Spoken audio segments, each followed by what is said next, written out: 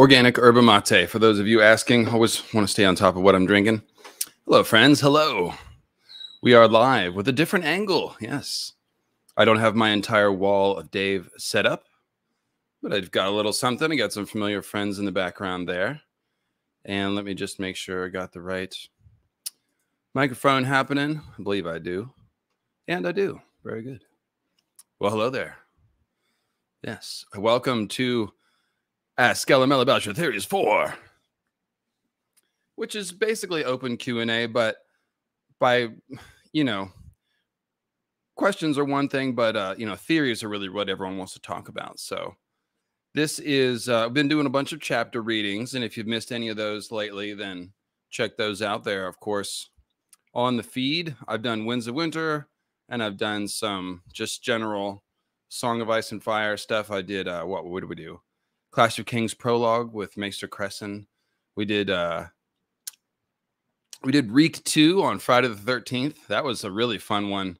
That was a great stream. We had a ton of fun there. And today we're gonna basically been doing very topical stuff. So some of you have been sending in super chats and saying, "Oh, I got an off-topic question. Can I can I ask you about that?" So today's your day. Come on through. And some of you have sent in paypal.me mythical astronomy donations already. So I've got a few questions already queued up. Oh, yes. And we're going to start with a little theory, a little discovery made by my dear friend Minty in the chat. We were talking last night about A Song of Ice and Fire, and she suddenly blurted out some brilliance. She's like, the weirwood tree, we were talking about weirwood seeds and Jojen paste, and she's like, yeah, the weirwood trees don't have seeds because they don't have flowers or fruit. And I was all like, duh, like we've been debating about this forever, or do the weirwoods actually have seeds? Because we're told that the weirwood paste that Bran eats is a ground up paste of weirwood seeds. And I and other people suspect that there are no weirwood seeds, and that weirwoods are in fact more like a fungus organism where the main organism is underground, and the trees themselves are almost like the fruit. They're the mushroom caps popping up above ground. But we see that the weirwood organisms are huge underground. Bloodraven's cave is hundreds of feet below the ground. Thank you, Carolina Blues, thanking me for all the Jojen is paste. Yes, it's most likely true. Thanks for all the hard work. Oh, thank you, Carolina. And if you want to, of course, the definitive Jojen paste video is on my channel called Weirwood Paste is People. So if you haven't seen that, it's got some of my best jokes. So yes, I've long suspected that the idea of Jojen being weirwood seeds is somewhat of a euphemism, because weirwood trees are grown from blood sacrifice or mutated through blood sacrifice. They drink blood, they're fed blood. So basically what I think is going on is that weirwood seeds are people. That's people are the seeds. And again, there are no flowers, and there's no pine cones, there's no weirwood fruits, and trees always have some kind of way of dropping seeds, of course, so that they can reproduce. And the fact that the weirwoods do not have any fruit or flowers that anyone has ever observed in any season basically clinches the fact that weirwoods do not have seeds. There are no such thing as weirwood seeds. Weirwoods are basically a magical organism. They don't have a normal biology, and they probably are, I'm guessing that they are just part of the planet, that they weren't actually planted, that they grow up from the ground, and they're just part of Westeros. So yeah, and that is definitely Jimi Hendrix in the background. Absolutely. Jimi Hendrix is God.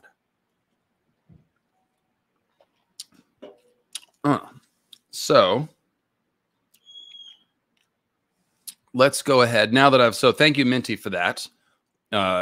Kicking off our weirwood. And I will just say, of course, any theories are welcome. You can ask me about anything. But if you have particularly weirwood theories, that would be great. I did use a weirwood picture for the title of this stream. But let's go ahead and check out some of the PayPals that have come in already, because there's a bunch. You guys are awesome.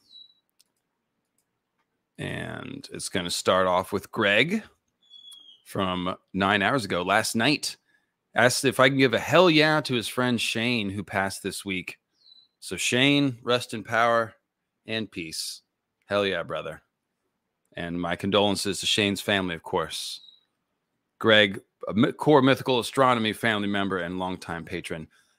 Jason Gonding, also another longtime patron, says, keep the magic going. Really enjoyed the recent read-along streams. And he's reminding me that I should really give him a nickname, as well as some of you other guys. Yeah, it's coming. It's coming. Definitely going to be some updated nicknames on the new 5-part Nightbringer series. If you missed the announcement the other day, my new Moon Meteors video turned out to be not so much a shorter summary of my Moon Meteors theory, but a full hour and 20 minutes of updated Moon Meteor madness. And so I'm going to break it into 5 little videos instead of one giant video. We're going to see if that juices the YouTube algorithm a little better. YouTube really seems to like those 10 to 20 minute videos. So basically 5 videos. I'm going to put them out either 5 days in a row or maybe like every other day. And I'll show you the artwork for that, actually, because I have it complete now. This is really exciting. It's going to be my magnum opus, A Song of Ice and Fire. I would say.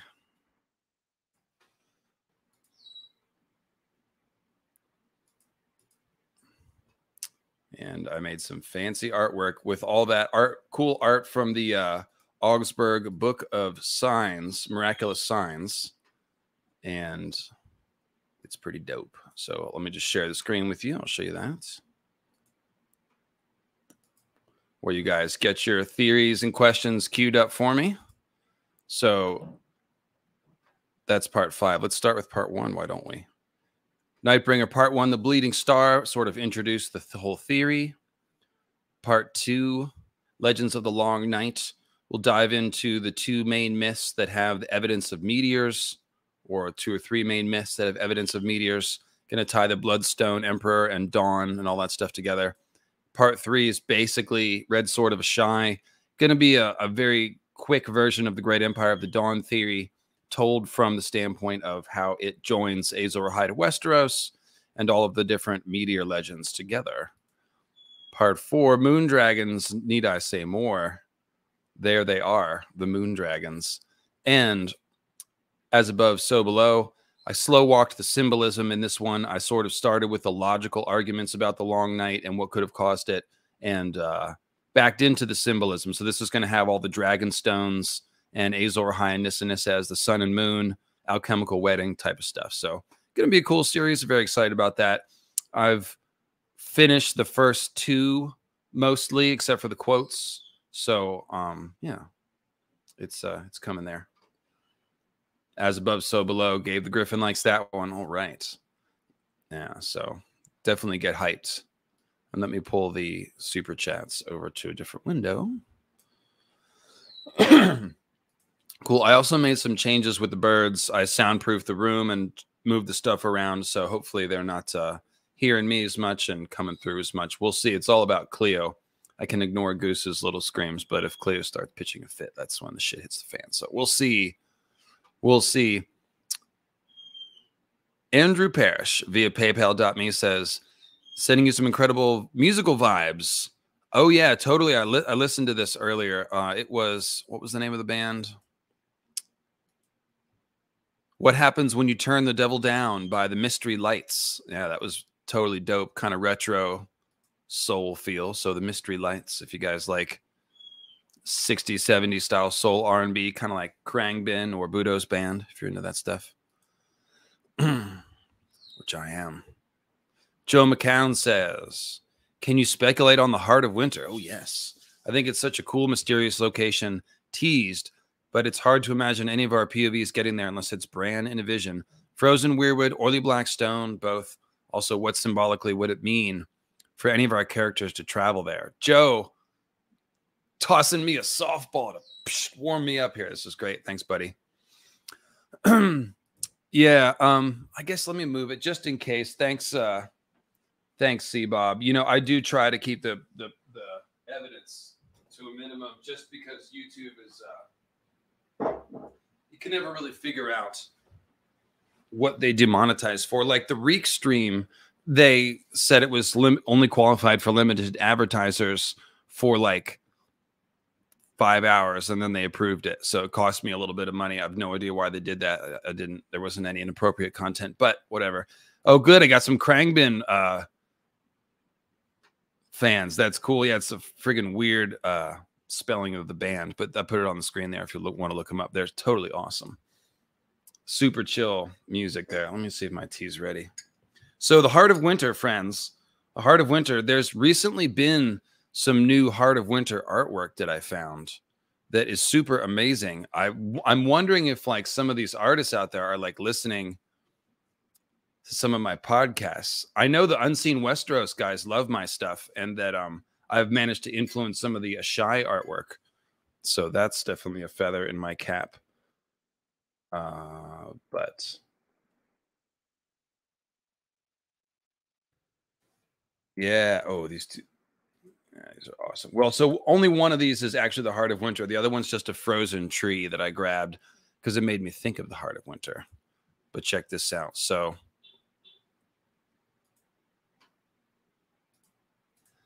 this one is called Frozen Weirwood Tree by Bo Zonneveid.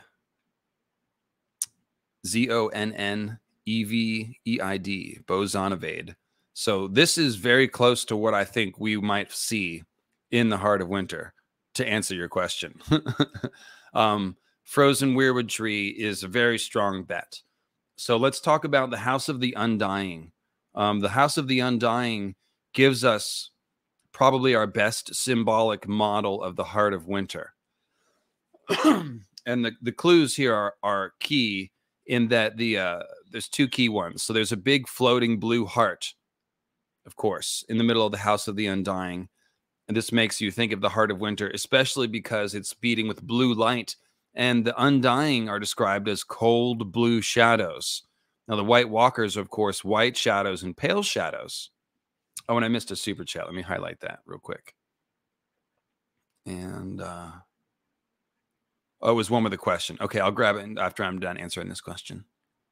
Carolina Blues. So the House of the Undying, you've got all these cold blue shadows, and they're gathered around a blue heart.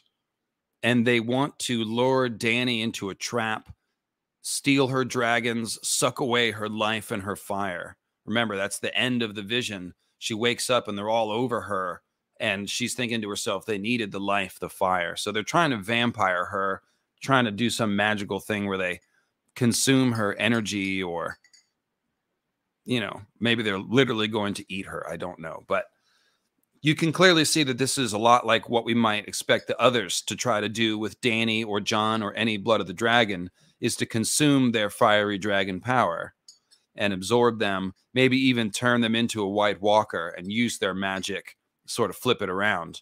The show did something like that, where they took dead Viserion, and when Night King animated him, he now had blue fire.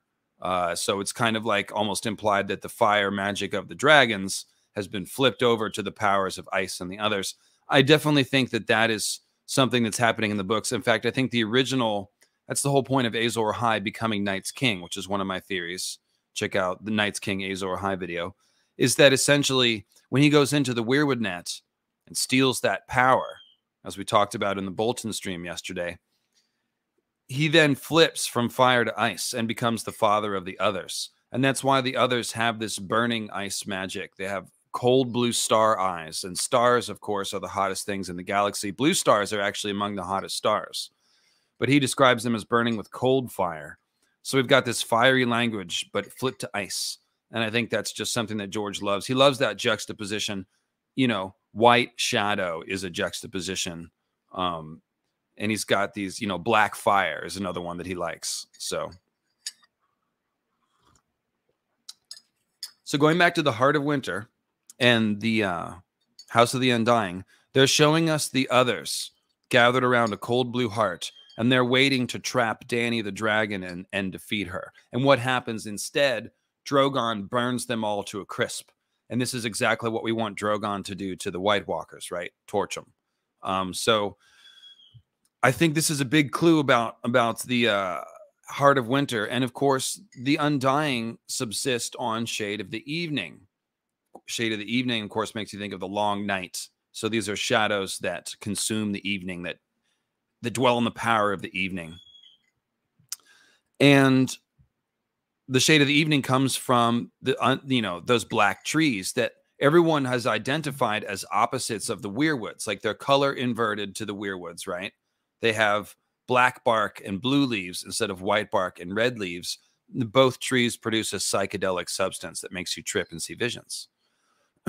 So I've always suspected that that those shade trees, they are telling us about weirwoods. Basically, we're seeing an inverted weirwood or a corrupted weirwood tree. That's what the shade of the evening trees seem to represent. And they're under the province of the others. So this fits in with all the other evidence that the White Walkers come from the weirwoods. They've been exiled from the weirwoods. They retain some sort of connection to the weirwoods. And so we have these cold blue shadows gathered around a cold blue heart, which seems to represent the heart of winter. And they're living inside a grove of these shade trees. So when we go to the heart of winter, I expect to see a frozen weirwood tree or perhaps even a shade of the evening tree. I'm unsure if the shade of the evening trees are mostly symbolism or if they actually are corrupted weirwood trees. Either one is possible. I think they're symbolism. So I think that what we'll see is a weirwood tree that's been frozen, and maybe it'll be black and look dying or something, but we could find shade of the evening trees up there, coated in ice. That could be too. And I also think that oily black stone is a good chance. Definitely a good chance of finding oily black stone on the Isle of Faces and or the Heart of Winter, just as we do in Ashai. So let me go ahead and stop sharing my screen there. Carolina Blue says, what are the faces? They're described as angry men, but didn't the faces exist before the first men came to Westeros? What faces are they? So this is kind of uncertain. There is some evidence that the weirwood faces represent, they look a little bit like the green seer inside the tree, because the Stark tree has a long face. And Theon thinks that it looks like Bran when Bran's talking to him. So that could be. But mostly the question here is who carved the faces and when. I suspect the children didn't used to carve the faces, and that originally they could use the weirwood tree magic without mutilating them and stuff. And I think the face carving is evidence of Azor Ahai having invaded the weirwood net and corrupted it. And again, check out the Ramsey, the Reek 2 stream that we did, which had a ton of talk about the Boltons. At the end of the stream, I broke down the symbolism of the Boltons, which gives us a ton of clues about Azor Ahai stealing the power of the weirwoods. Just as the Boltons steal people's skins, and their sigil, the flayed man, basically looks like a weirwood tree, because a weirwood tree has bone white bark, as if it's a skull that's been stripped of its skin, and then it's got this bleeding face. It's got these bleeding hands.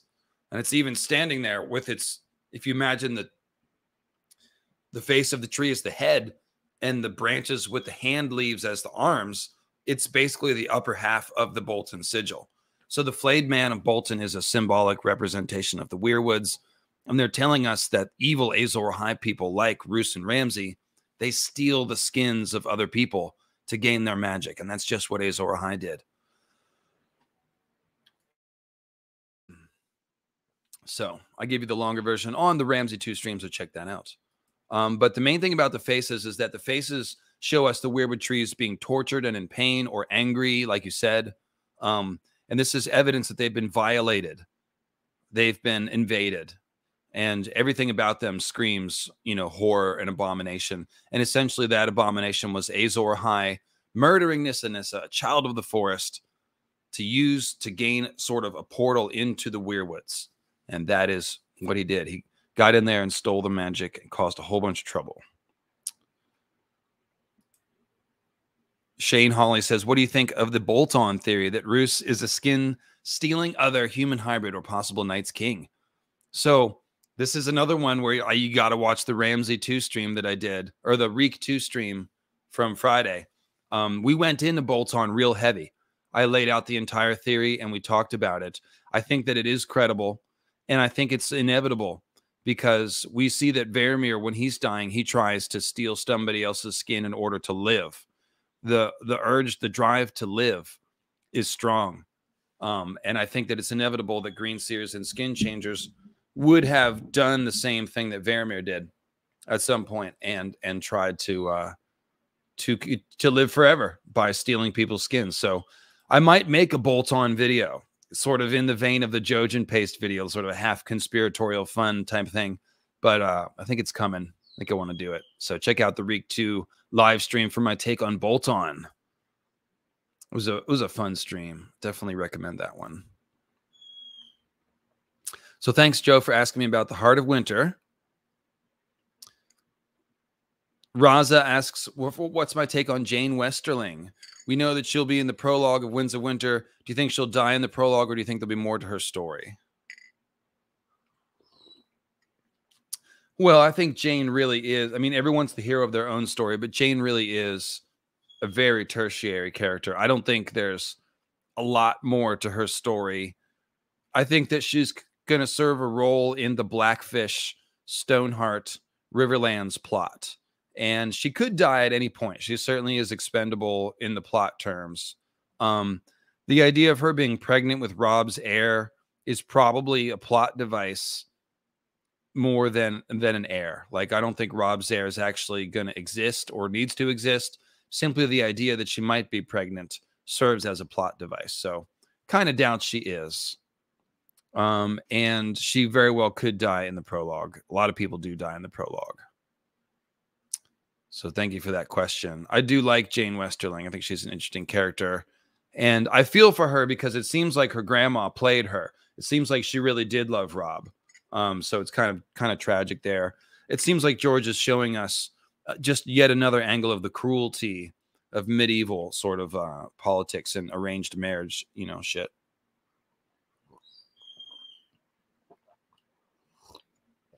But I don't have a strong take on the Jane Westerling stuff, so definitely don't take that as gospel or anything like that. Thomas says, there's so much mythology surrounding the character of Garth Greenhand. Indeed. He reminds me of Tom Bombadil from Lord of the Rings. Both characters are rumored to be the original inhabitants of their respective mythical lands with powers related to nature. Sure, I can see that. Tom Bombadil fought Barrow Wights in the books. Did Garth do the same in the world of Ice and Fire? Garth Greenhand had a throne, the oaken seat of Living Oak. There's an obvious crossover to the Weirwoods here, but also the Druids in Celtic mythology put a lot of emphasis on the oak tree. Obviously, they did. That's definitely true. Druids may have made blood sacrifices, and Garth Greenhand may have done this as well. All of this mythology fits together in some way, but I'm not sure what it might be pointing to. I suspect there were various ways of controlling Planetos via Weirwood or oaken thrones in the past. So, couple things there. Check out the Green Zombies series. So go way back in my video feed. Sacred Order of Green Zombies 1, 2, and 3. Some of my original hits.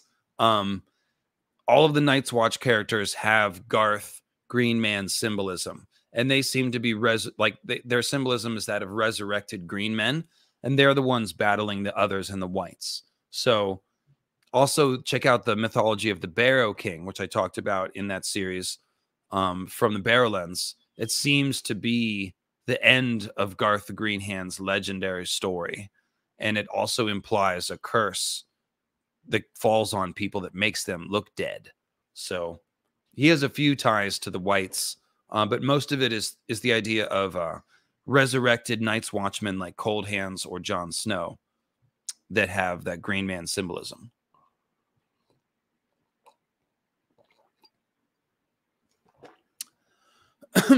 What do I think would happen if a Weirwood drank the blood of a Firewhite? Winterfell's Black Lake reminds me of Barrick's blood. Gosh, I don't know. It's probably like an extra high-calorie meal, I would say. And see, Thomas is saying that he sent me a couple on August 4th. So let me pull open a different window and see if I can find those. Let's see.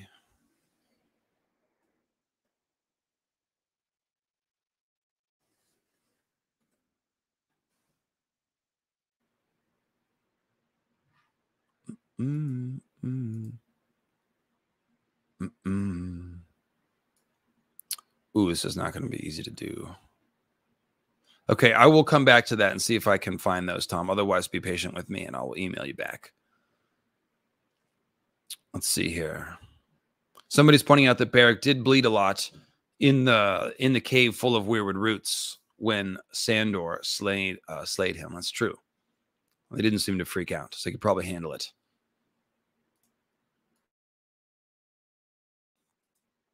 Moira says, how are the still black pools connected to the symbolism of the weirwoods? Oh, nice. The PayPal questions are following along on the same theme. So symbolically, the black pond represents the void. It represents the realm of chaos. You know, the nether realm. Definitely that is the realm from which the green seers operate. And that's why they talk about Bran talks about like growing stronger in the dark and drawing his power from the darkness. Bloodraven, you know, let darkness be your mother's milk and your blanket. So the black pools all represent that realm. And I talked about a lot in my Vedic Danny video, where we talked about the womb of the world, which, just like the pond of Winterfell, is rumored to be rumored to be bottomless and is black as well. And there's also the pool in the House of the Undying. And Dylan, let me see if I can find yours too as well, buddy. So if I can figure out how to search this with the name.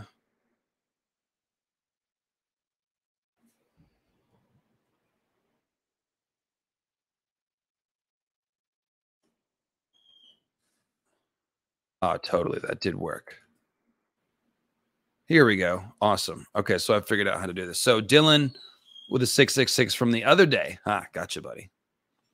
I think House Royce used to have dragon steel armor. Did I finish with the Black Pond? It's definitely the longer explanation is in the Vedic Origins of Danny video, but basically it represents the void, and the void is a vehicle for transformation. It's where you go to be reborn. It's where you're born from or reborn from. So it is the middle head of Trios. It is the vehicle for transformation and rebirth, and that's why it's so important. And you see Danny going in bloody and pregnant and then coming out. It's definitely a rebirth ritual. And then Ned cleanses the blood off of his sword. It's a cleansing ritual. So on and so forth. People are offered up to the weirwood there.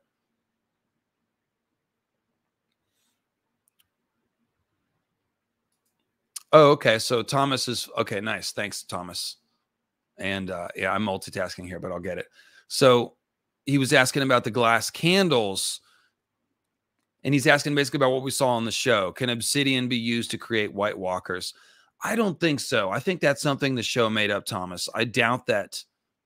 They sort of used dragon glass to do everything. Like it stopped Benjen's White Walker infection, but it also created the Night King. It didn't really make sense to me. But then it also kills the whites. So it's, and the others. So it's like, does it kill them or make them? I never understood that.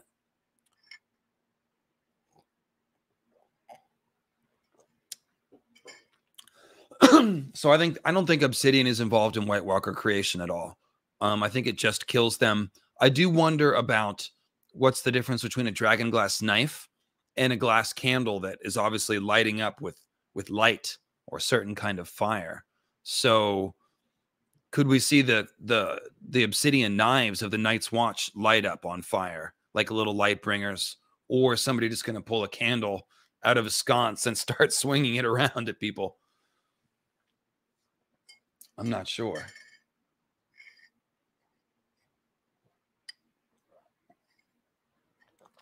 And that is correct, Mark. In the books, the whites cannot be killed by dragon glass. Only the others. The whites are killed by fire most effectively. So Dylan asking about House Royce says, House Royce, he thinks, used to have dragon steel armor. The Maesters say their bronze armor isn't as old as they claim, and like Euron's armor, it's covered in runes. Makes me think of ice being a name that's passed down to different swords, but in armor form. My headcanon is that they're descended from the Winged Knight, who is a dragon rider from Ashai. The Winged Knight legend definitely could be a remnant of the great empire of the Dawn Dragon Lords in Westeros. So that's actually not crazy at all. The runic armor of the Royces does make me wonder. And when you say their armor isn't as old as they claim, what that means is that there was an original set of armor that they've reproduced over the years. As the old ones get decrepit, they make a new runic armor because that's their jam. It's their calling card. So yeah, that makes sense to me. And the runic armor, you have to wonder if that's a long night thing, if it protects against the others somehow. I'm not sure how, but maybe we'll see. The Valyrian armor with the runes is definitely feels like a clue. Like, okay, this is a thing. You know, this can leave you some amount of protection against the others, but I'm not sure if it's got to be the right runes or I don't know. Maybe Cold Hands knows about that. Right? He could.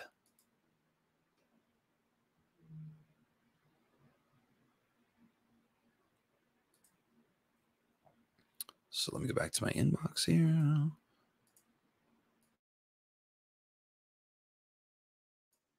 Thanks, guys. Pouring in the questions here fast, hot and heavy, wet and hot and squishy like a mere swamp, or like the underside of a squisher's foot. Jesse Cook says, how do you like the idea that Justin Massey is going to end up meeting with Dany in the Free Cities when she eventually goes west? And there'll be a partnership change between the Iron Bank and Stannis because we know Braavos is ultimately going to want to support Dany. Oh, I hadn't thought about that. That is kind of interesting.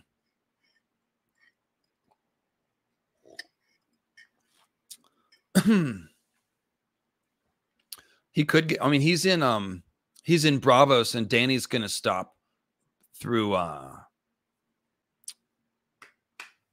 Volantis. So I don't know if they're necessarily going to run into each other. I don't know if he'll make it that far south, but Martin could have that happen if he wanted to.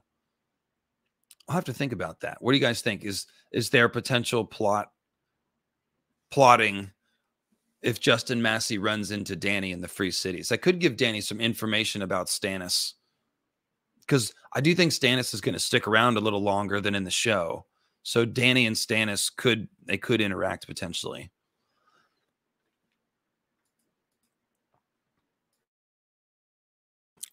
Miguel asking, there are a lot of caves in and around the wall. Could it be that the giants from the earth were the trees and moved to form the wall? Oh, like in Lord of the Rings, right? AOT, what's AOT? I don't know what AOT is, but I thought you were talking about Ents. I don't think so. I don't think the weirwood trees are going to get up and walk. I think it's only sort of they're playing with, Attack on Titan. Attack on Titan, I don't know. I don't know that one. But so the giants waking in the earth is partially a reference to weirwood trees. The weirwoods are called pale giants frozen in time. And they obviously look like they want to wake. And there's that one oak tree that Jon sees south of the wall. The one the wildlings carved the face on. It looks angry, like it wants to tear up from its roots and come chasing after them. So yeah. I don't watch anime. Sorry. I don't hate it, but I'm just really busy. I don't watch a lot of anything really. I mostly work.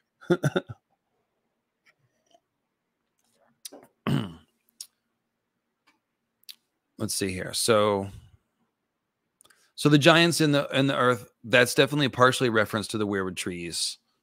And the caves are important because the weirwoods are an underground organism, so they need the caves. And let me see here. Yes, this is how you engage with me on Instagram. At David Lightbringer on Instagram. I need to get back to posting more regularly on Instagram. I fell off the wagon with the move here recently. So Isabel says, I really like the theory about Tyrion being a chimera, which could also play a role in Tyrion having Ares and Tywin as a father. That's what it would mean. Yeah. Let's see. I wrote you already about it. Maybe you had some time to think about it some more. Chimerism starts with a twin pregnancy, and the stronger twin absorbs the weaker one. Thus, patches of cells or even whole organs can be genetically from a different person, resulting in two different eye colors, hair colors. It sounds like George to throw in some in-womb cannibalism. Yeah, it totally does. It totally does. Two ways Tyrion could be Ares and Tywin's son. A, two fertile eggs were present at the same time, and one was fertilized by Tywin, the other by Ares. This can actually happen a couple of days apart. Or B, super fertilization. Although Joanna was already pregnant by one dude, a fertile egg went on its way and got fertilized by the other dude. This can happen a couple of months apart. So keep up the good work. Interesting. That's, yeah, man. I mean,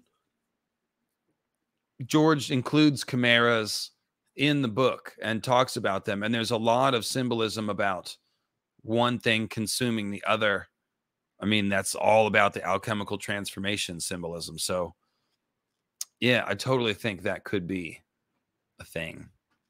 Random music suggestion. Well, we talked about Krangbin earlier, but in case you didn't hear me say Budo's Band, definitely check out Budo's Band. It's like Bruce Lee music, and it's awesome. And I've seen him live a couple times too. So thanks for that input on the Chimera thing. Yeah, I definitely think that's possible. There's another sort of strange conspiratorial theory video I could make after the bolt on. David Constable says, once again, you guys are amazing. You've followed up on a similar topic, asking about Tyrion. David says, was always curious. In the books, Tyrion comes to believe that Joff sent the assassin at Bran in Winterfell. The show blames it on Peter. Don't know if I've answered it in the books after multiple reads. I do think it was Joffrey. I think the books point to Joffrey pretty conclusively in that one Tyrion chapter where he kind of figures it out. So, but correct me if I'm wrong. Is that pretty much nailed down, or is that still unknown? Damn, somebody's bumping it out front, huh?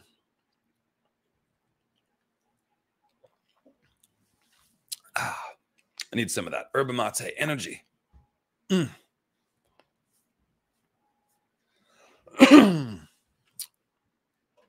No, I don't know that Brienne will kill Stannis. I don't think that's where her plot is going, but it could happen.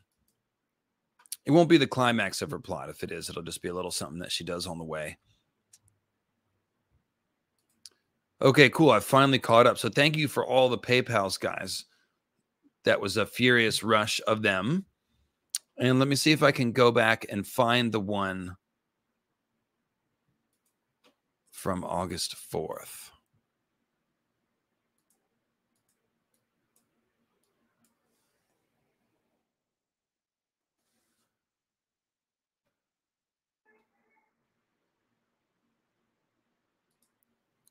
Yes, from Thomas. Okay, here we go. Will Lord Snow ever become King Snow of the others? Well, yeah, that is the premise of my Lord Snow video, and the promised to the others video is that the others need somebody that they can make into a Night King. Somebody that they can make into a leader of the others. And I believe that the key is that this will allow them to pass the wall or perform some other magic that will bring on the long night. And Jon Snow is the obvious candidate. Euron is the other potential candidate. But I definitely think Jon Snow, basically, I think just imagine the horror of it. Look at it from a story writing point of view. Everyone's debating about what to do with the wall after Jon's assassination. The wildlings and the watch and the plotters, and they're all jockeying for position. Melisandre. And then the others come and attack the wall, and Jon Snow's corpse rises. Like, it's just going to be ultimate horror and terror if that happens. Blue star eyes, Lord Snow rising from the dead, and the others attacking. So that's like, you know, I just feel like that's something that's going to happen. It could even last long enough for Jon to lead the White Walkers on an attack in Winterfell. So he was going to attack Ramsay Bolton at Winterfell when he died. It's possible he'll wake up and do the same thing, but leading the others on an attack in Westeros, and that he won't be set free of that enchantment until Winterfell. I think that's possible. And no, we would not get a Jon Snow POV as an other. We wouldn't. We would see that from the outside. I don't think that would be Jon anyways. Jon is going to be in Ghost. It's just his corpse that's going to be puppeted by the others. They just need his body and his magical blood. That is what I think. And Jon's resurrection is tied to the breaking of the wall. I don't know how it's going to be tied, but they're going to happen at the same time. Or they'll be linked in some way. And yes, Minty Jane is my muse. Absolutely. Let's see here. And somebody was sharing, yeah, Karsnack. There's the Lord Snow video. And I do have everything organized in playlists. A great way to find my videos is just to click on the playlist tabs on my channel.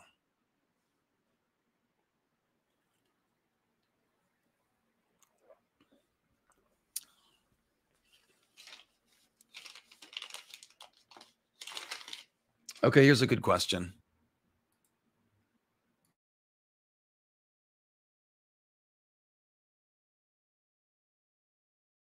This is a popular question from Will Shepherd. I saw a theory that the Shadowlands are an opposite pole to the heart of winter. If this is true, could the demons of YT be an opposite to the others? Absolutely, they could be. It's kind of implied that they are. They're either others or a different kind of demon that arose based on whatever elemental magic was happening over there. And yes, I do believe that, you know, there is a reference to something called the Heart of Shadow in the heart of the Shadowlands. And I do believe the Heart of Winter and the Heart of Shadow are both hinges of the world and very much opposite poles. There are so many parallels. Ashai is made of oily black stone and it's covered in darkness. The Heart of Winter has that curtain of bright light, the Aurora Borealis, and everything is white. So it's so it's very much opposite. Then we have Night's Queen and Melisandre, which are like parallel characters. And Night's Queen comes down from the north. Melisandre comes from Ashai. The others come from the Heart of Winter. The dragons come from Ashai. On and on and on and on. Do we have nicknames flowing here in the chat? This is good.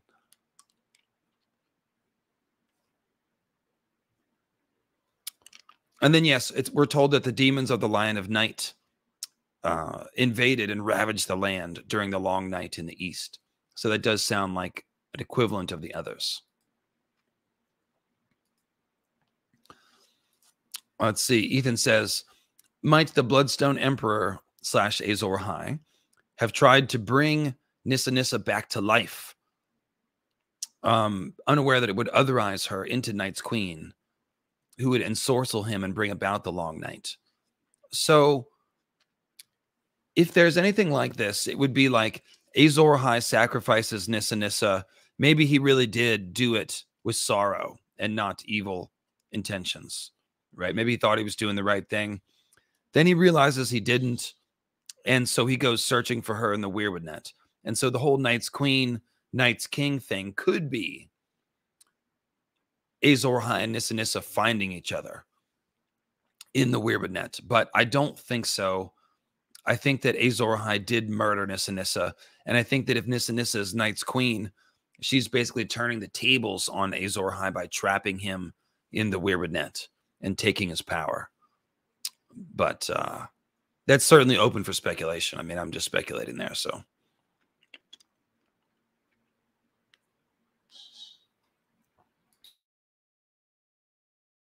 All right, let me go ahead and pull Cleo out. She's been pretty good so far, but she's ready to come out. So 1 second. I'll give you some artwork to look at.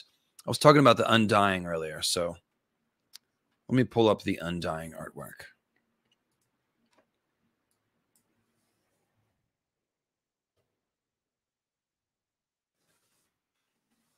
probably will change the cover to the Heart of Winter,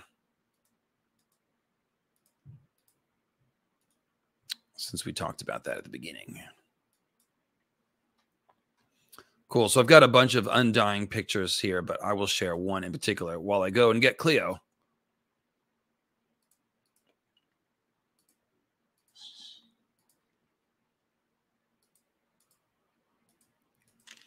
And this one is by Travis Kohler. And you can see Drogon roasting the heart. So it's definitely a nice one. Be right back, Sid. Just 1 second.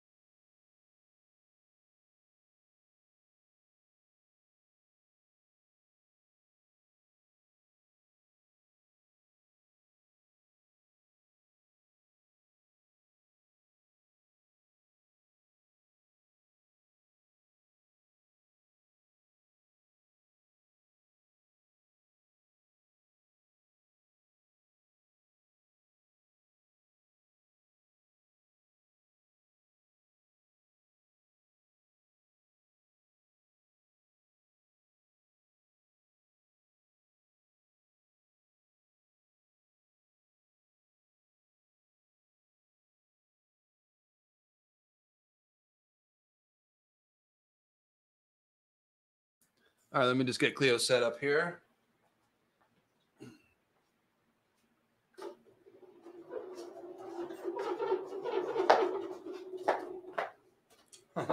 Little window into my life. Here you go, good girl. Here you go. Go ahead, sit down. Homemade rolling tree purchase is a must. Yeah.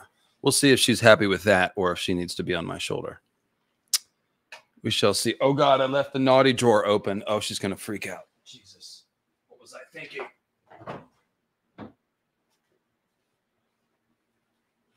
Both birds want to build a nest in that drawer, and when it's open, they freak out. All right. So, yeah. Oh, yes, I do specialize in exotic track pants. Thank you for noticing. Thank you for noticing. All right. Do you think the land of always winter is connected to Essos? And that's why there's the 5 forts to defend from the whites. Well, even if they're not connected, we know there are some kind of demons and monsters out there in the waste. So it's, yes, oh my God, the naughty drawer, exactly. Goose is the worst with the naughty drawer. But yes, even whether or not they're connected, we just said that during the long night in the east, there were demons that invaded, the demons of the Lion of Night. So whether or not those are the others or some different kind of demons, the 5 forts presumably function similarly to the wall. Now, the important thing here is that the 5 forts are made with fused stone by the Great Empire of the Dawn. So this, first of all, proves that the Great Empire of the Dawn were dragon lords, because that's the only way you make fused stone. But it also, obviously, such a strong parallel to the wall, right? So the idea of something that's similar to the wall being made out of fused stone is intriguing, because there are theories that there is a stone wall underneath the ice, either oily black stone or fused stone. Now, if the Great Empire of the Dawn came to Westeros and the last hero has a connection to Azor High and Dawn and stuff like that, one of the big secrets that's being hidden here is that dragons were used during the first long night to fight the others. We're told of the last hero having dragon steel, and we're told about the Watch defeating the others. but we're not told about dragons being involved. I believe dragons were involved, and that is a big secret, essentially. That's one of the points of the whole Great Empire of the Dawn theory. So the idea that there could be a fused stone wall underneath the ice would make sense, because then the wall has both ice and fire, right? That makes sense that it stops the others, but also could stop the dragons. Because remember, Alisand's dragon doesn't want to fly over the wall. We don't know if it can or if it just didn't want to. But it would kind of make sense if there was, dragon stone underneath of magical ice. Then you've got ice and fire together. So very possible that the Five Forts are giving us a hint about fused stone, or just, dragon power being used at the wall in Westeros. Or maybe it's just a parallel. The wall's made of ice, and so the Five Forts are made of, fire rock. And it's just symmetry.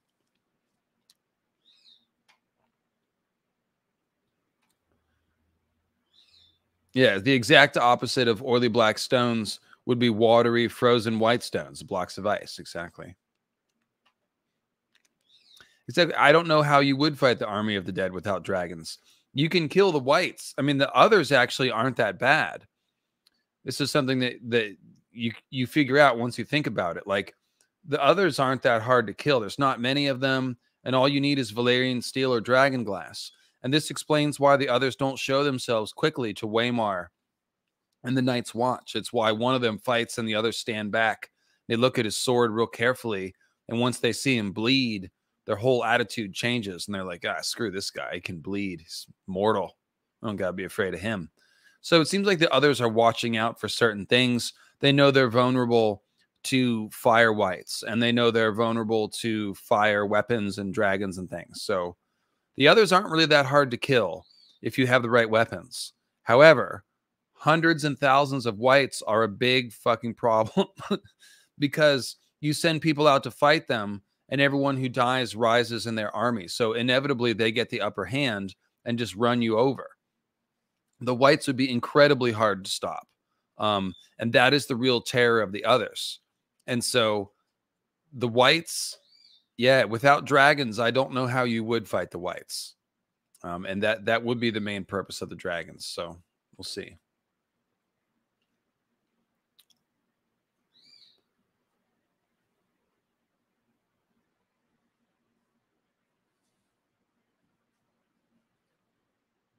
Yeah, maybe the Five Forts were covered in ice at one point, but they seem too far south, I think. Let me just pop back over here.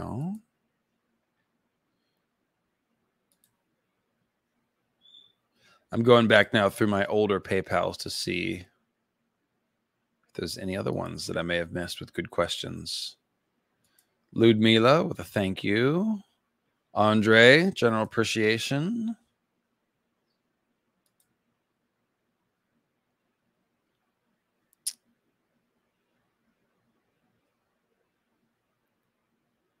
Oh, then there was this legendary one from Justin that we tackled about the floating hearts. I talked about I'll revisit this since I mentioned the floating heart of the Undying. He was saying that the floating heart is like a whole thing, that it's a form of magic in this, and that there are more hearts. Like the fiery heart of R'hllor. What's that about? R'hllor isn't even personified as a deity. He's just this abstract name given to fire, basically. But they have a symbol of this burning heart. So maybe in the Red Temple, there's a floating red heart of fire, just like the blue shadow heart in the House of the Undying. And then there's the Heart of Winter. So this person is speculating, and it was, again, Justin, that these magical hearts are like a source of power at more than one place, and not just the Undying, which is a cool theory. I mean, if I particularly like the idea that that the R'hllor might have a floating fiery heart somewhere, just like the Undying do. That would totally make sense to me. And as I'm going to talk about in a video I'm going to make in like 2 months about Melisandre's secrets, about the Shadowbinders and the R'hllor, I think the R'hllor do have a way of turning into fire others, a fiery version of an other.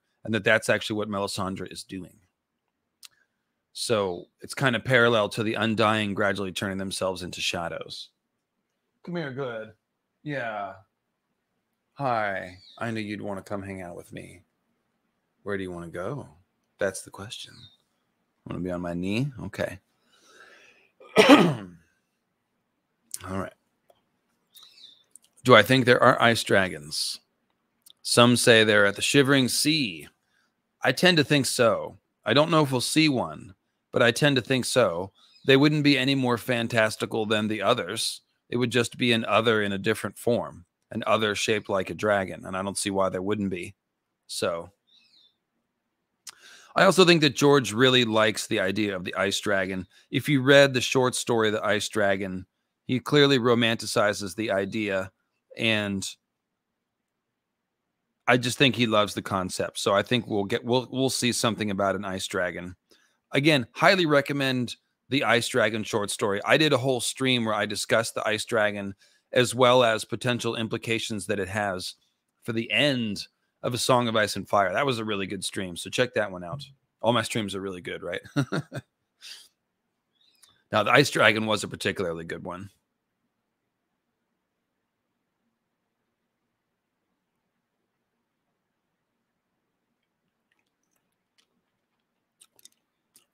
Yes, and please do make like Bobby Baratheon and stove in the chest of the dragon. The like button, sorry.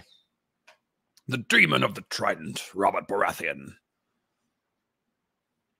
Yeah, Bobby hasn't made an appearance on my channel in a hot minute, has he? Yes, you've kept me down here locked in the crypts forever. I haven't been able to come on the YouTube channel like I wanted to. I keep asking you, and you just give me wrong directions and send me back down further into the crypts. It's very annoying. I just channeled some Bobby B for you. There you go.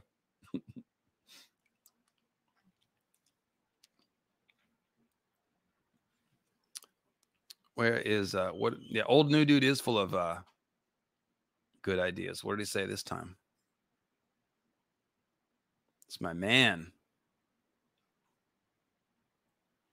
Old new dude has 2 more weeks of treatments for his heart. So we wish you a fiery heart, old new dude. Fiery heart of Valor. Yes, hello. We've accidentally replaced your heart with a baked potato. You have 10 seconds to live. South Park reference. That was always a good one.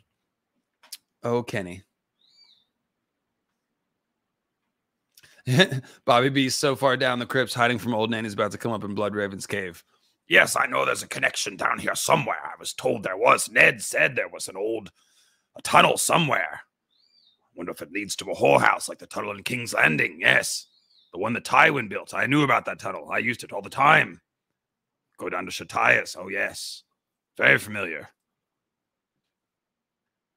There's the symbolism of the other's ice dragon. Thank you, Carl Karsnark.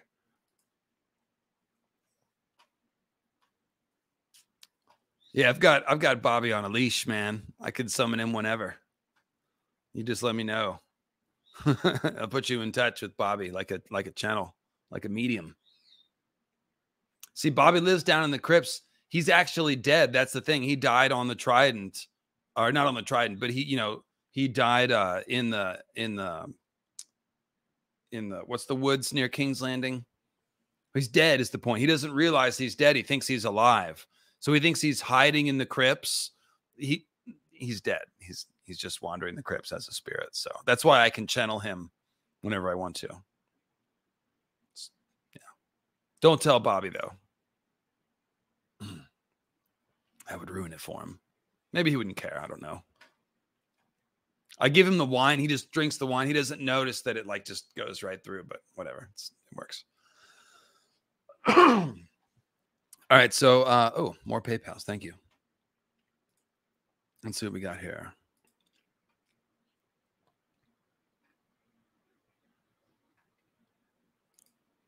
A couple of freshies. The first one is from Matthew.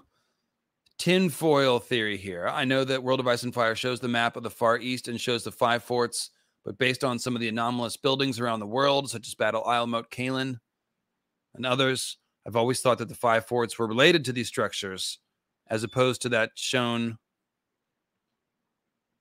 As opposed to that, I'm not okay. Hang on a second.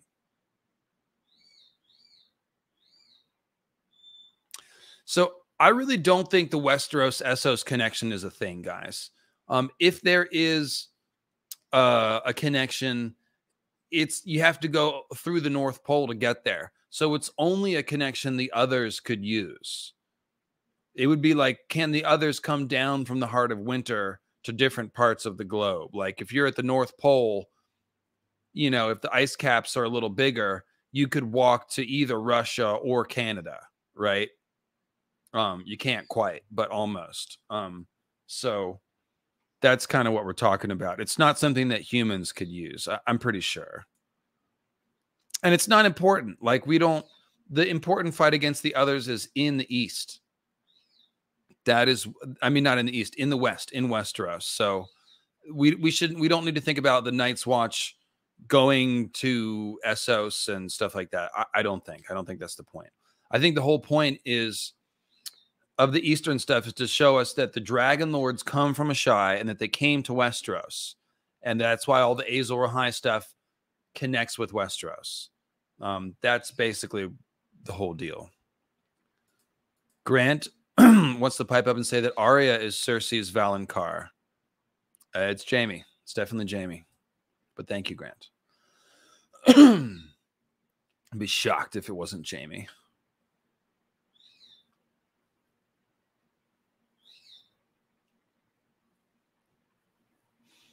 And then, no, it could be that. So when they say, let's see, what was I going to say? I lost my train of thought. Okay, so when they say that the Night's King was the 13th Lord Commander of the Watch, and I'm saying that the Night's King is Azor Ahai, and that he's the one who created the others, there's a timeline conflict there, right? It could be that he's the 13th Lord Commander because the Night's Watch was made from a previous elite fighting guard, such as the King's Guard, and that there were 12 commanders before them, something like that. So perhaps the origins of the Night's Watch goes back to the 5 forts, and that they came to Westeros during the Long Night Azor Ahai events and became the Night's Watch, and that there is a connection that way. That's as probably close as I could come for that. Cleo's being very good. You can just see the top of her head here at the bottom of the thing. But she's just preening herself very peacefully on my knee. Good job, Cleo. Septa Lemore is actually Lemore Rains, like House Rain. Tywin missed one. That would be cool. That would also be interesting that she was rubbing up against Tyrion. Ooh, I made a double entendre. Because obviously Tyrion's a Lannister. That could be interesting. I like the theory that she's Wenda the White Fawn. I forget whose theory that is. Is Bloodraven's cave connected to the Winterfell crypts? Yes. I think potentially all those Weirwood caves could be connected, or any of them could be. And that underground river in Bloodraven's cave is especially suggestive. Was brainstorming with Quinn on our Winds of Winter series. One of the ones, I think, was one about Bran. And we were pointing out that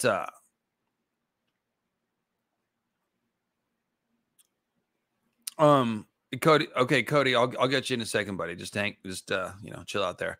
So Bloodraven's cave, I think that there's a good chance that Mira Reed will end up using her Cranogman skills and making a boat that her and Bran can take down the stream to escape from Bloodraven's cave.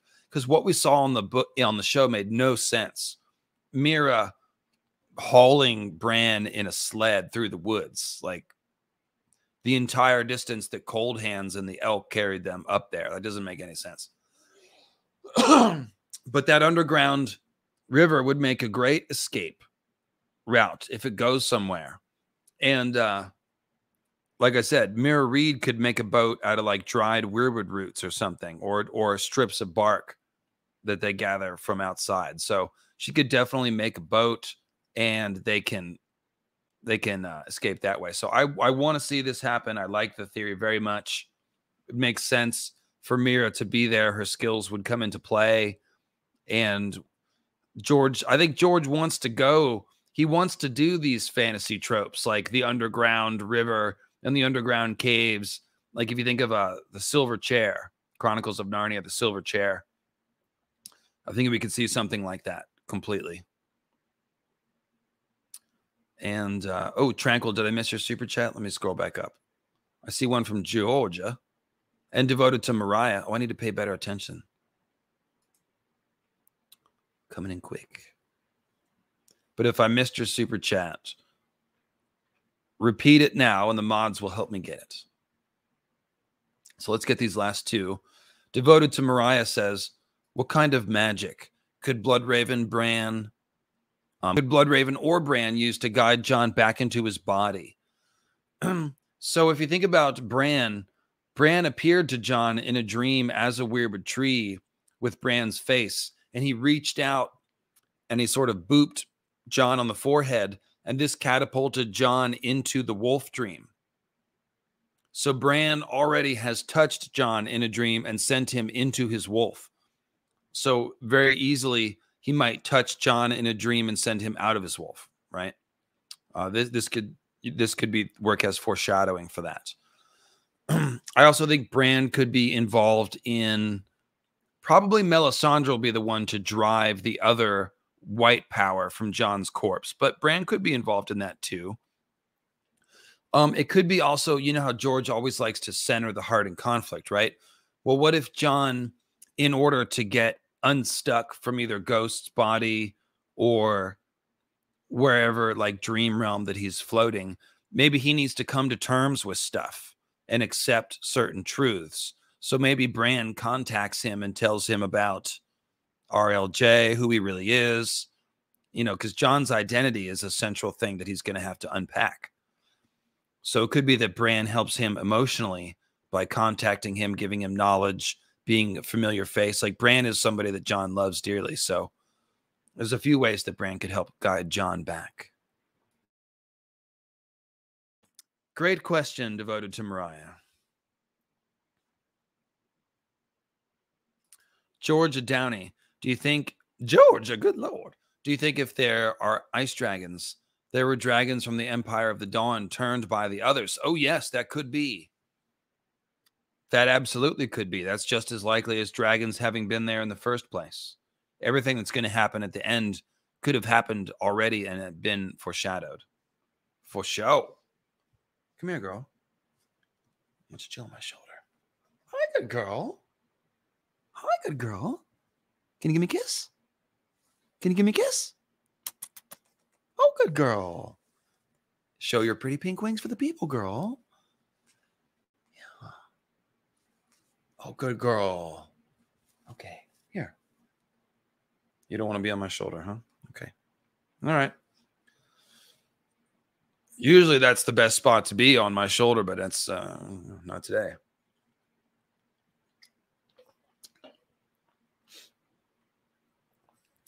Let's see if that super chat got repeated, the one that I missed.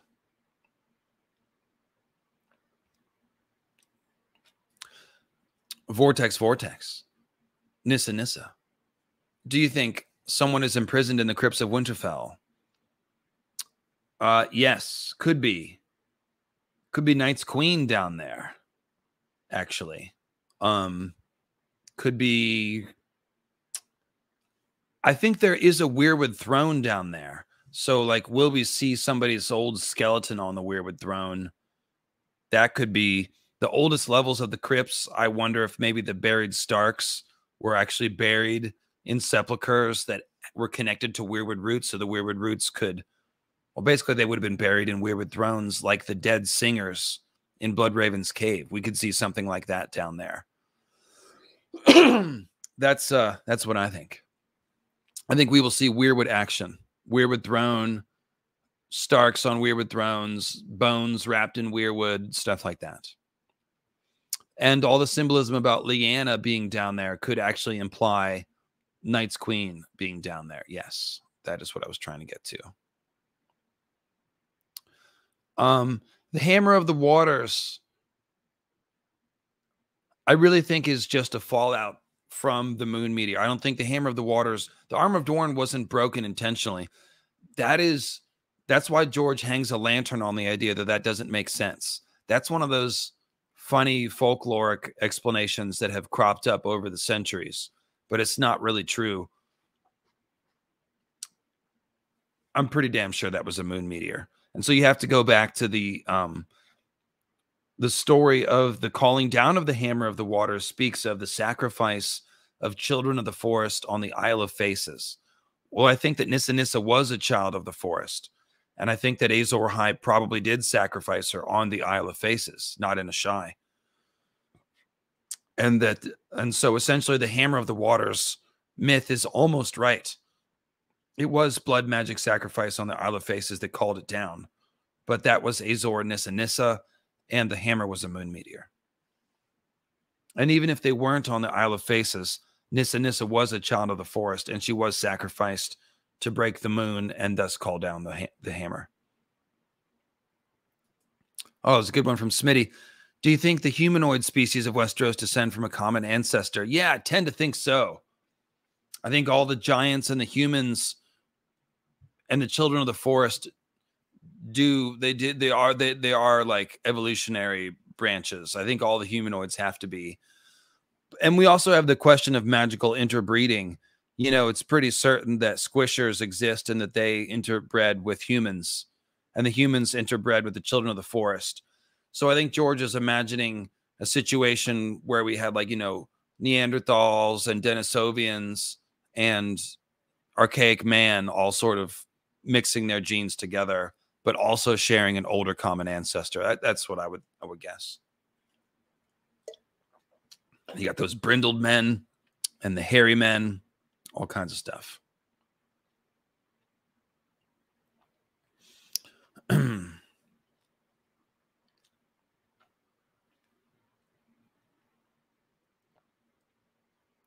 see here. I'm looking for that super chat that I may have missed. See if it got repeated. There are dinosaurs on Planetos. Yes, there are raptors in Sithorios. Lizards with scythe claws. They're pretty obviously raptors. So that is in Sithorios. Somebody did make a video about that. I forget who it was. Westeros anthropology video, is that it? I can't remember. Yes, other people saw a video about it too. Cool. So if anyone can dig up the link, then one of the mods can share it.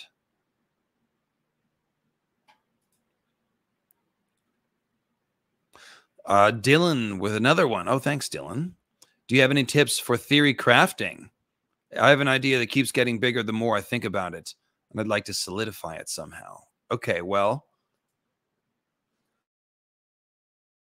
sure.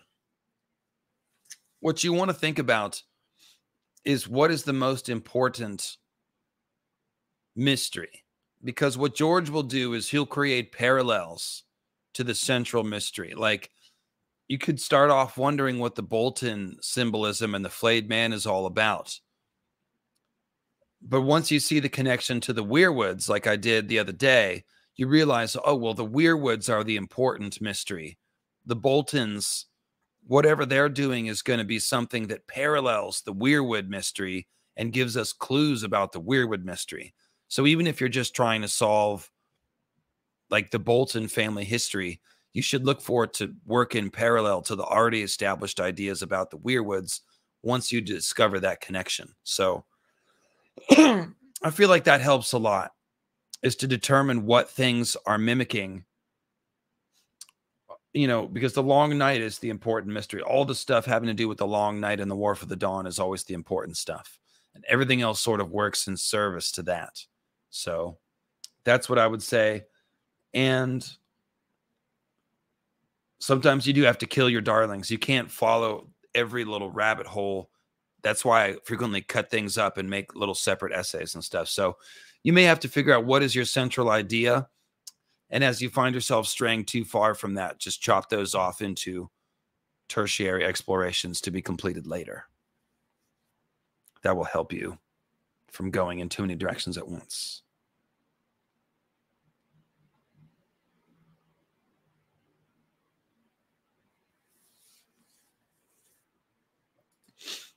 Forrest Galante said that if dragons did exist on the planet, their bones and skin wouldn't fossilize.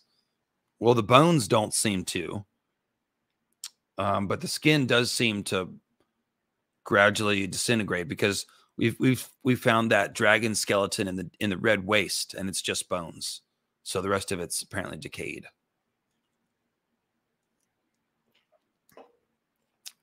Or burnt away.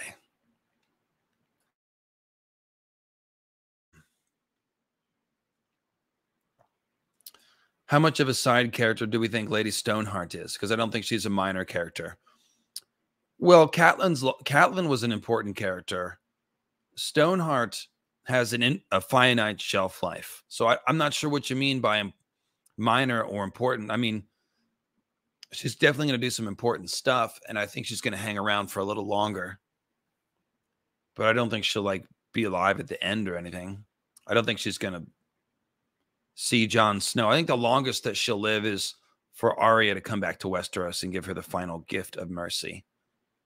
Oh, here's the link to that anthropology video from Carl Karsnark. Anthropology of Westeros from Trey the Explainer. Oh, yeah, Trey the Explainer. Yeah, he's got a good channel.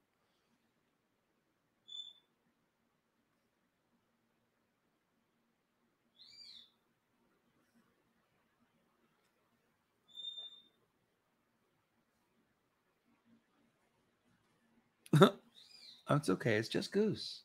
That's just Goose, girl. Here, come here. Come here, girl. Come here.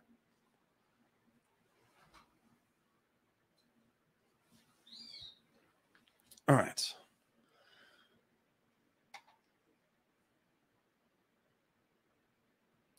Devoted to Mariah says that sort of thinking can help you in science as well. Yeah, because it's similar. You're operating in a realm of the theoretical. So you have to sort of stay on target, but then just put a pin in things, the little side branches as you go.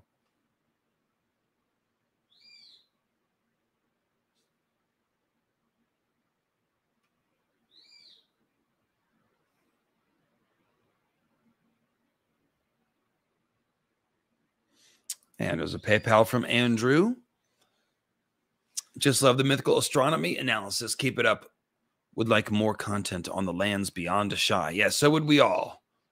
There's not much.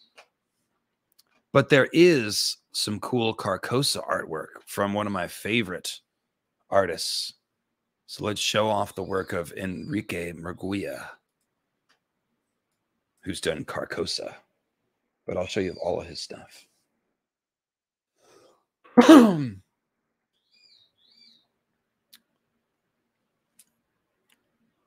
He did 5 forts, Yeen, Carcosa, Ashai, and Stygiai. Some of our favorite places.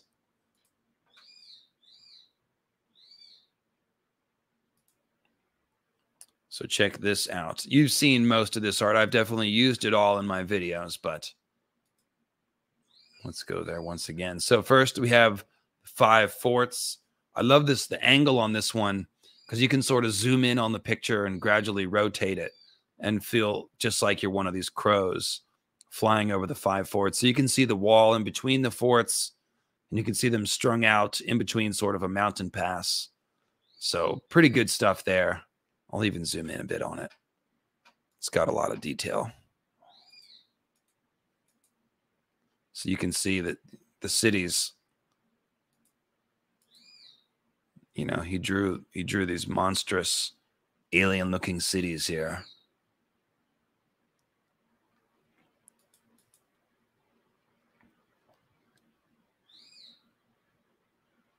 Pretty cool stuff. Put some thought into it. And you can see, yeah, you can see the wall sort of going up into the mountains and the other forts. So there we go.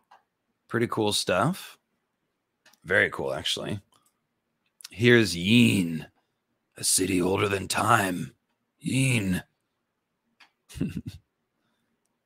Oh, yeah. Yeen is hella cool. And you can see what I like about this is he's really got the megaliths. You can see how big they are. So you can see the size of the people. And then you can see these oily black stone blocks the size of a cottage. And Mo Kalen is built out of blocks the same size. So you can see a bunch of them laying around. And there's Yeen going up into the hills. It's big and terrifying. So really cool detail work there. More oily black stone down below. And a horrified onlooker. Oh my God. Turn back, wayward traveler.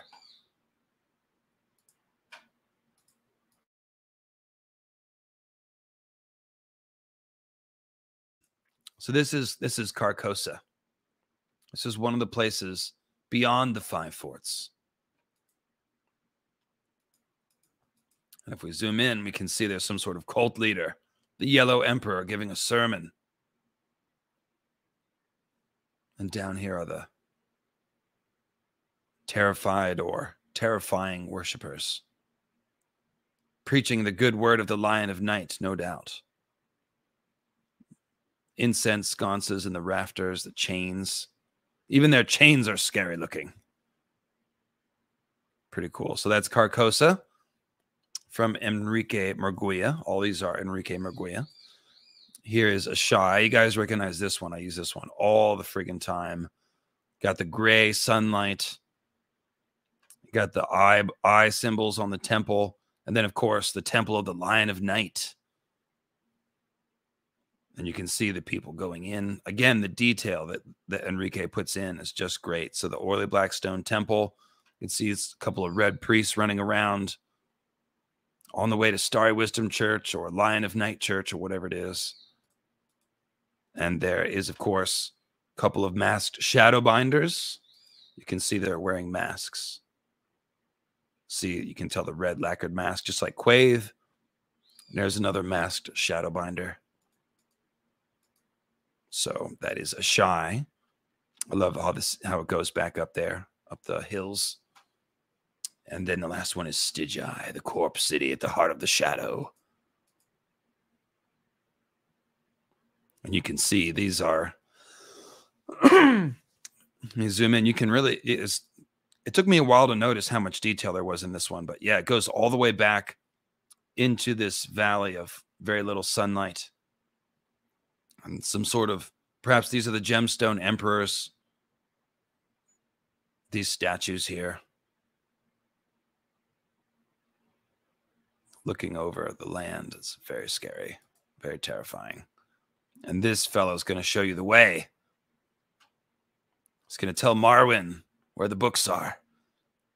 And there are some red priests or shadow binders, perhaps. So, thank you, Enrique Murguia, for all that great art.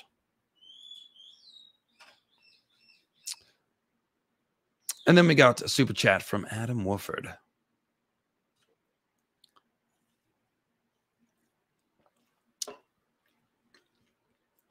So for the sword that Jon will need to end the long night, would it be the sword of the dawn? But for Jon to stop the others, it would be the sword that was there when he was born. Yeah, if he gets Dawn, yes, Dawn was present at Jon's birth. This, to me, is a big foreshadowing that Jon will wield Dawn. I think there's many foreshadowings for it.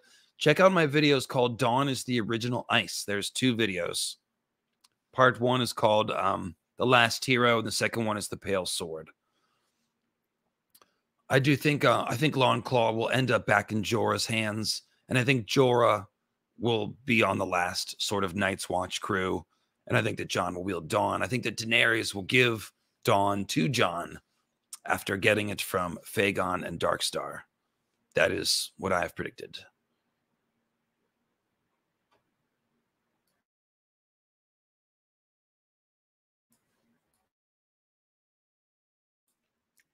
Guys, give me a quick second. I need to see if I can get to my other I think I have more cough drops. I totally need one right now. 1 second. Let me throw up some artwork for you real quick. And then I'll come back and forget it. I'll just hang on. I'll come back and answer this question.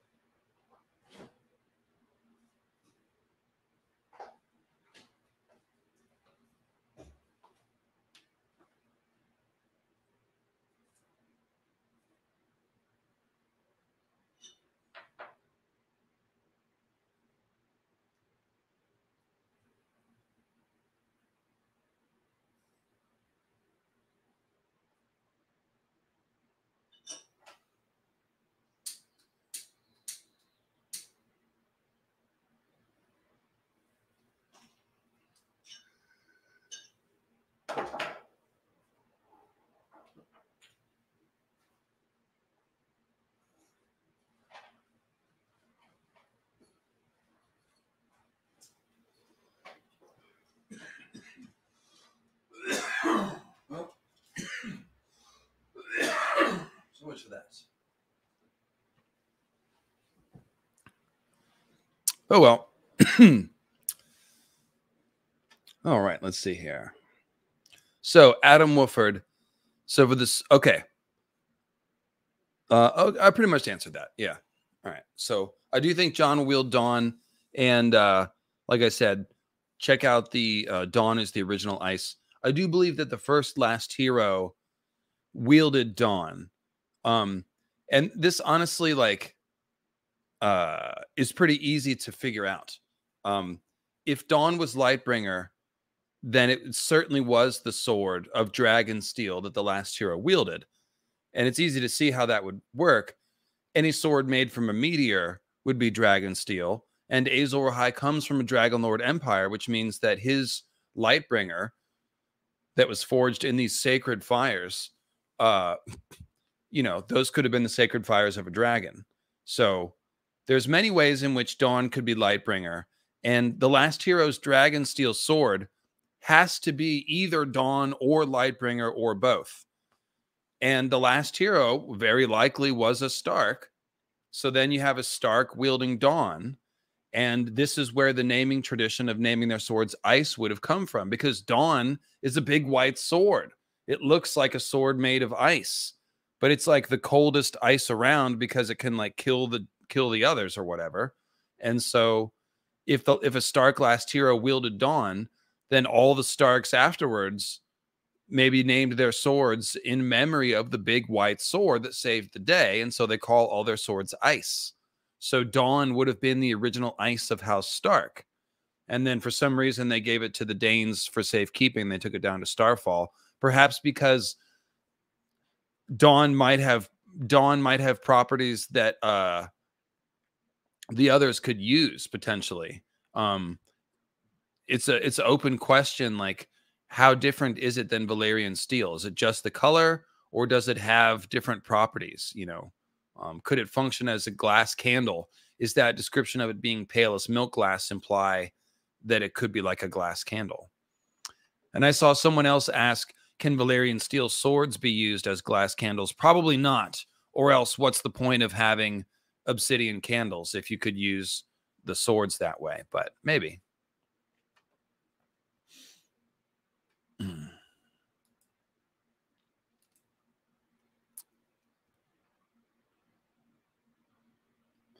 see here.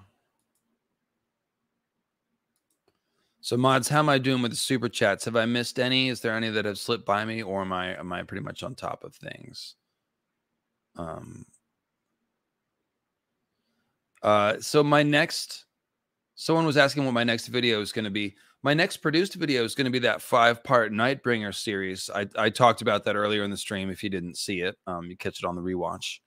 It's going to be the updated moon meteor theory. After that, it's going to be Melisandre's Secrets, which is going to be my deep exploration of Shadowbinders and Relorism and how they both have secrets about the long night. So, Slick Will, did I miss yours? What was it? Let's go back.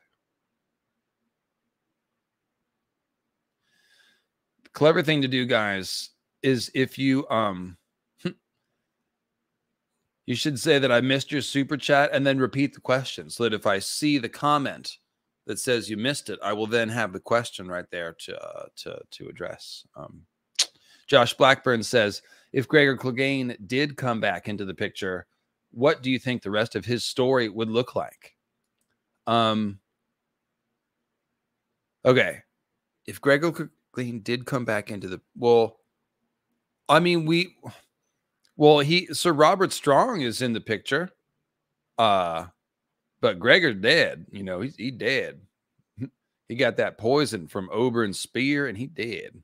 But Robert Strong is definitely like curious to see where that plot line is going. Who do you think is going to fight Robert Strong in Cersei's trial by combat? Is it going to be one of the Faith? It's definitely not going to be Lancel. So not sure what's going there. I'm was disappointed that they didn't do much with Robert Strong on the show. I'm thinking George is going to use that for something more horrible. Josh. Slick will repeat your question, buddy, and I'll get it.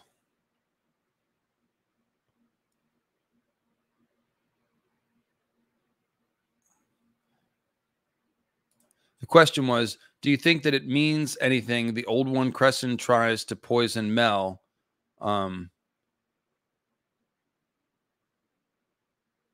Crescent tries to poison Mel. Similar thing is probably Rob and Danny. I'm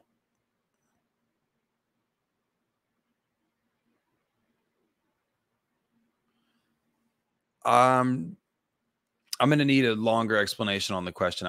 I'm not sure what the question is here. So if whoever asked it originally can expand. Oh, here's Slick Willie's. The Onyx Emperor got his name by starting the manning of the Five Forts, aka the Night's Watch. Probably not. That would be too far back, right? That's several emperors back. I mean, maybe.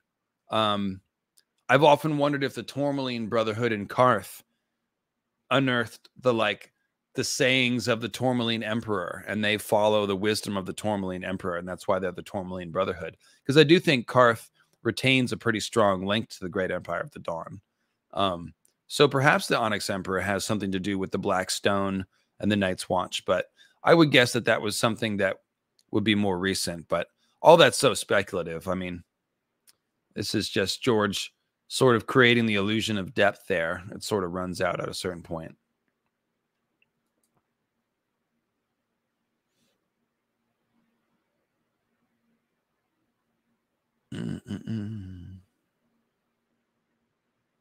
Yeah, Cleo is behaving admirably today. This is working out super good. Yeah. Praise the Lord. It was a rough week there last week. She's not on edibles. I did feed her a bunch of brown rice, though. And rice makes the birds kind of sleepy and sedate. I forgot. I used to do that. I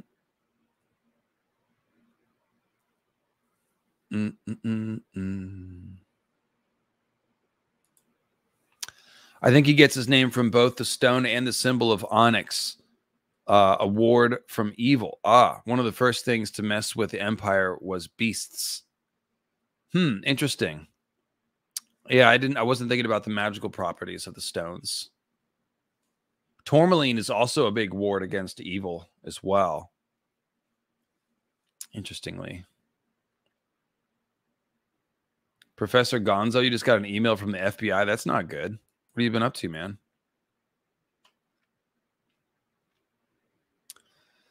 So Vortex is talking about Lightbringer and Dawn. Could one of the swords be down in the crypts? Well, Dawn's not in the crypts, but it is possible that there are two Lightbringer swords. One is Dawn, the white sword, and the other one would be the first black sword. And this would be made from the Bloodstone Emperor's black meteor that he worshipped. It would be in parallel to Dawn being made from the white meteor, right? I think this is very possible because you need two swords to make a good sword fight. And I think I don't think Dawn could be like the one that Azor Ahai stabbed Nissa Nissa with, because I think that using blood magic to make swords is kind of the template for Valyrian steel. And so I think the black swords kind of imply that blood sacrifice element. And I think Dawn might be different. So I suspect that Bloodstone Emperor / Azor Ahai's Lightbringer was a black sword, and that Dawn is an older sword from the Great Empire of the Dawn before the Bloodstone Emperor's corruption. That's why we see the Gemstone Emperors that Dany sees in her vision. They're all holding swords of pale fire. Dawn is made from a pale stone. It's a pale sword, pale as milk glass. If it were to take fire, you could imagine it with white fire or pale red or blue fire.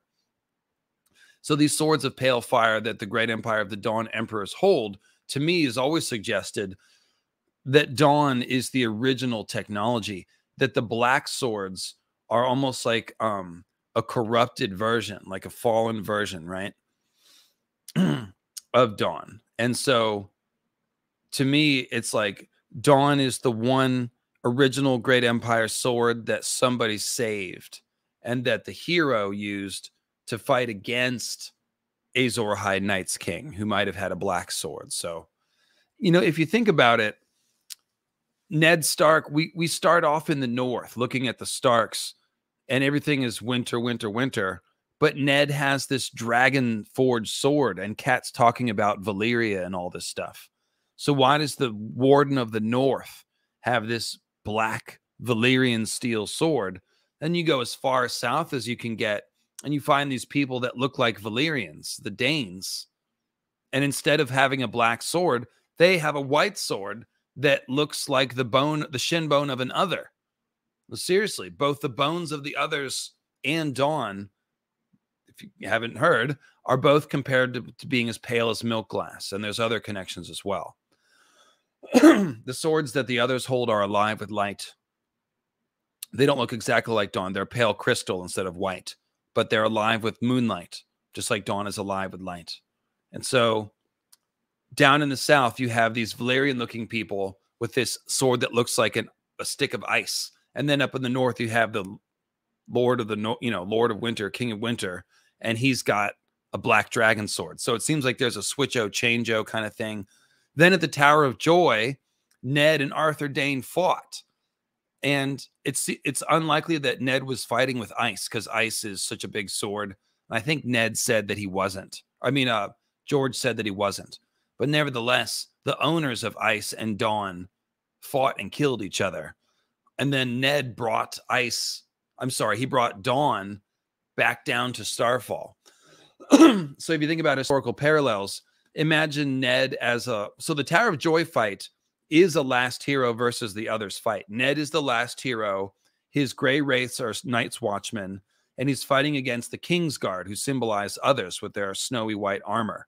So then he defeats the others, steals their baby, which he takes back to Winterfell and raises as a Stark, as his own son, which is just the last hero taking a baby that was supposed to be turned into an other from the others and raising it as a Stark, which is how the Starks get the blood of the other.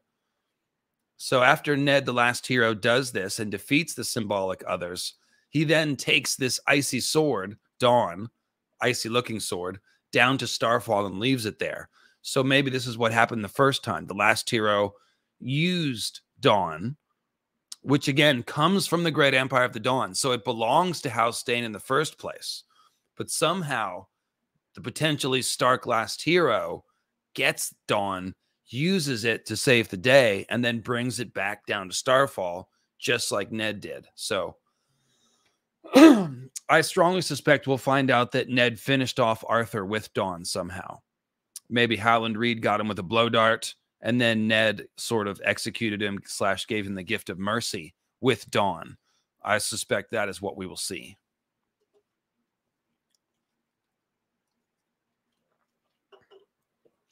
So that just as Ned was executed with his own sword, Ice, Arthur Dane would have been executed with his own sword.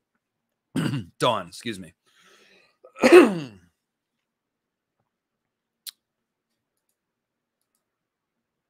Gregory says, oh, no, that was one I already read. Sorry. Took me all the way back to the beginning. How you doing back there, girl? You doing okay? Good girl. Alton says, I found a lot of parallels between Nettles and Bonnie Nettles of Heaven's Gate.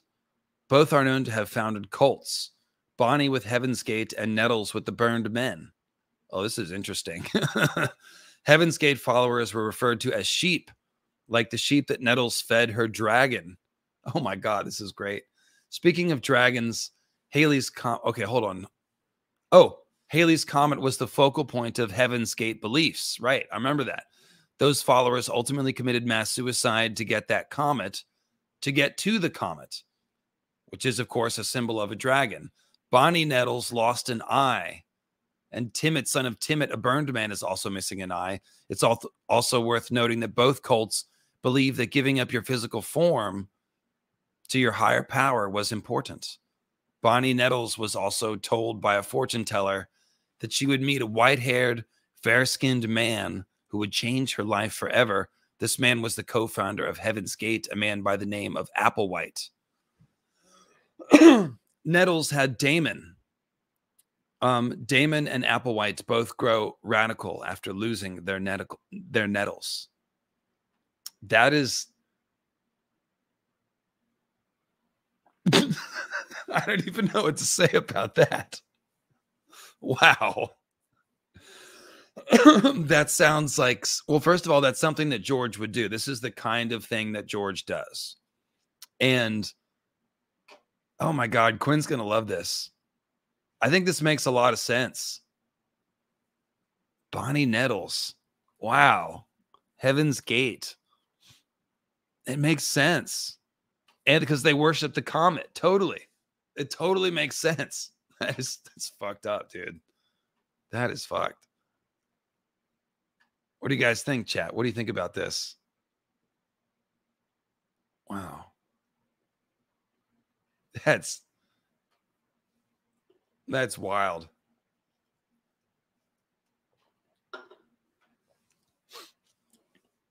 I feel like I'm going to get some comments on that one on the video. Yes, sir. Wow. That's when and where will the mass suicide come in? Yeah, I can tell you that. It's possible that the original green zombies elected to be sacrificed to the Weirwoods so that they could be made into Cold Hands style Ultimate Warrior zombies. So this would have been the ritual suicide. And that would have happened during the long night.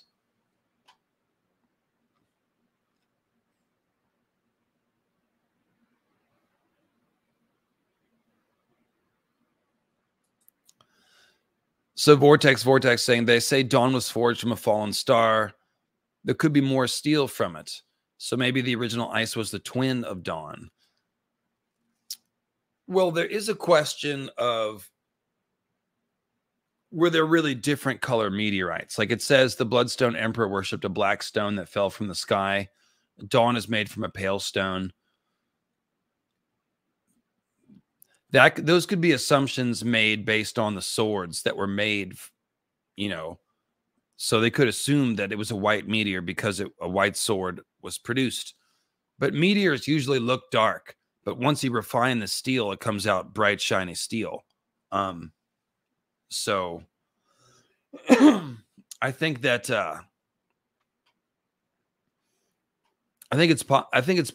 there may, you know, They may not be different meteors. There may not be different color meteors at all. I have no idea. We'll probably never find out.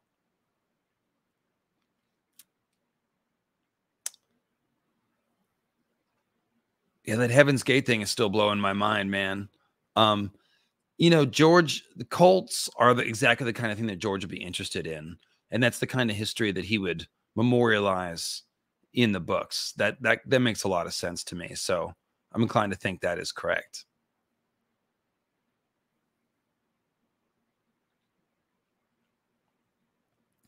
Cool. So yeah, the chat's been lively. Guys, if you just tend to watch and listen to these live streams, you're missing out. You can check out the chat on the replay, even if you're not there live. And there's definitely a whole different component to the entertainment going on in the chat. Oh, here's a good one from Mike Hall asking about one of my favorite things.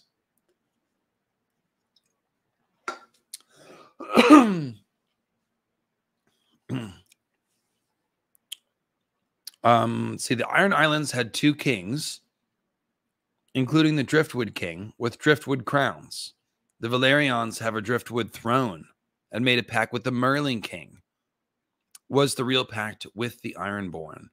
So I think that what is going on is that the story that George tells us about House Valerian is giving us clues about the ancient Ironborn.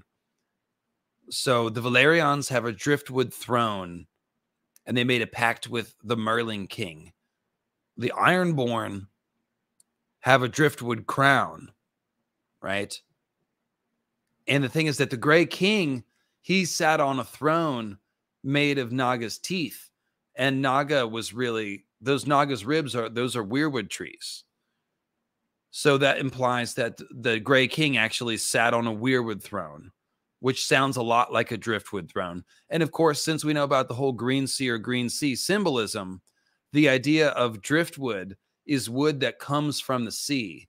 So it's really just another way of telling us about a weirwood throne, which comes from the green sea, that the green seers swim in. I always spell it out in case, I imagine there's new viewers that have never heard the green sea symbolism, but yeah, it's a whole thing. So Gray King is a green seer. That's the central mystery here that George is hiding.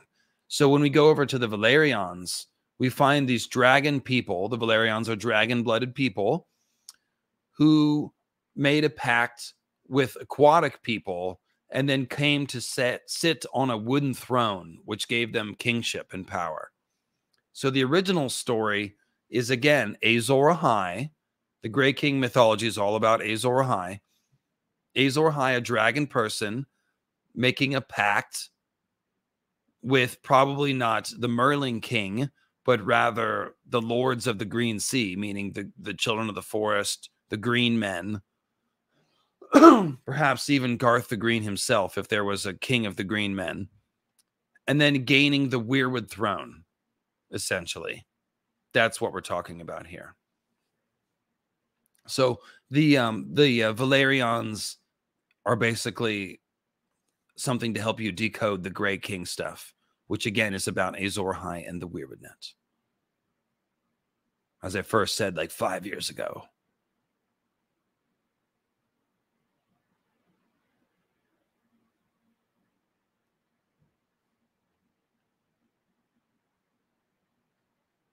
Cool, guys. Well, we're at 1 hour and 48 minutes.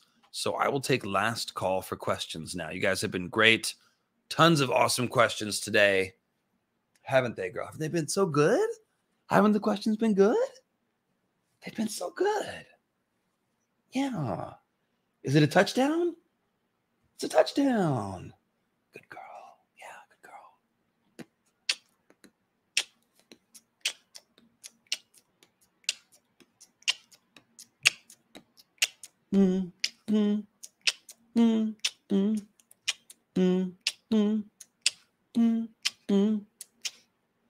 Good girl. Okay. Settle down. Why is Dany the only dragon rider in Targaryen history to have this mother-child relationship with her dragons? Is it merely because of her being allegedly barren or some other symbol? Well, we don't get first-person perspective on any of the other dragon riders. We only get the outside perspective of the maesters from the like Fire and Blood and stuff. So it's hard to say. I mean, they put the dragon eggs in the cradles with the kids, so that implies the dragons as children. But Dany did specifically, yes, as you point out, give up her child in a sort of magical payment to wake the dragon. So, of course, George is using that symbolism to parallel the idea of the moon as the mother of the meteor dragons. So that's a very important symbolic parallel. But we don't really get a close view on any other dragon riders, so it's hard to say.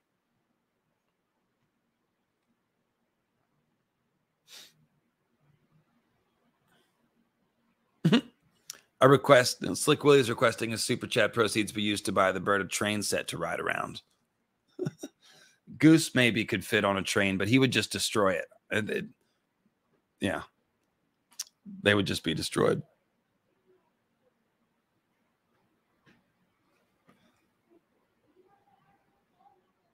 Other people outside? Yes, there are people outside.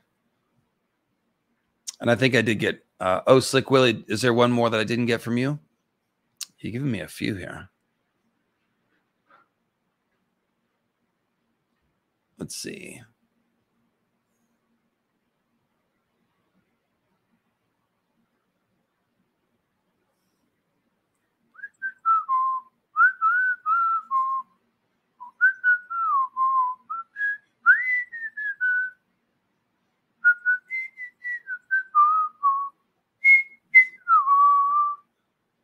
Glee is the one. Yeah. Cleo does think she's my lover. She's not. She's my pet. I'm not seeing. Yeah, if I missed anybody's questions, just repeat them again, so I don't gotta scroll back and create a bunch of dead airtime. When will we see reading Rhaegar again? When I do a character stream, maybe next month. I'm doing the rereads this month.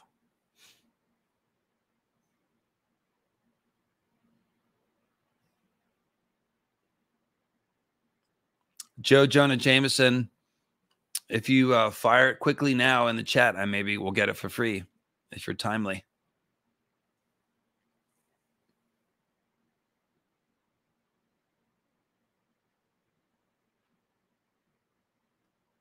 Cool. Another Dark says I missed his, and there it is.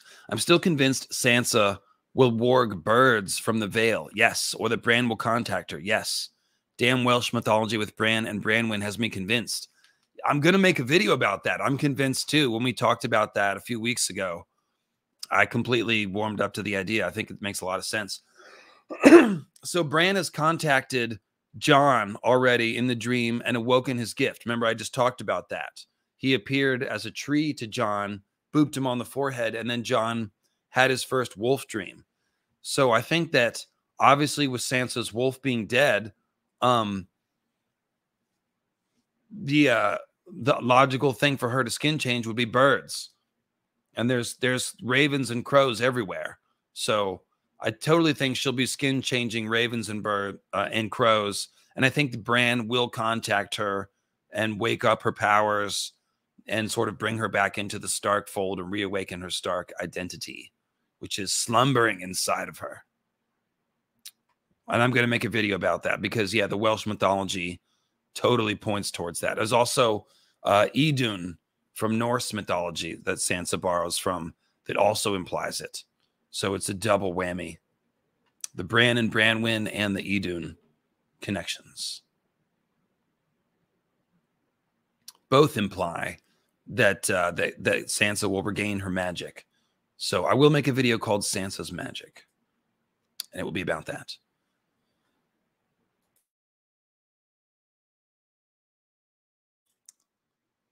So Jonah's theory is that the final battle of Ice and Fire will be in the Eyrie. Why the Eyrie? It has rich moon symbolism. It's made for fighting the others. It's foreshadowed in the Game of Thrones and would be a most valuable piece on the board for Peter. I really don't think so. I don't think the Eyrie is important enough. I think that there's moon symbolism everywhere. I do think that it would be a good stronghold for surviving from the others. So we could see if depends on how long the long night goes. I do think it'll go longer than one night. So that means the others will invade Westeros. There'll be a battle at Winterfell. They'll probably go further than Winterfell. So we could see people hold up in the Eyrie, which will only be able to reach by dragon during the winter. And there are lots of, at least a couple of scenes in the past where dragons have flown up to the Eyrie, which could definitely be foreshadowing.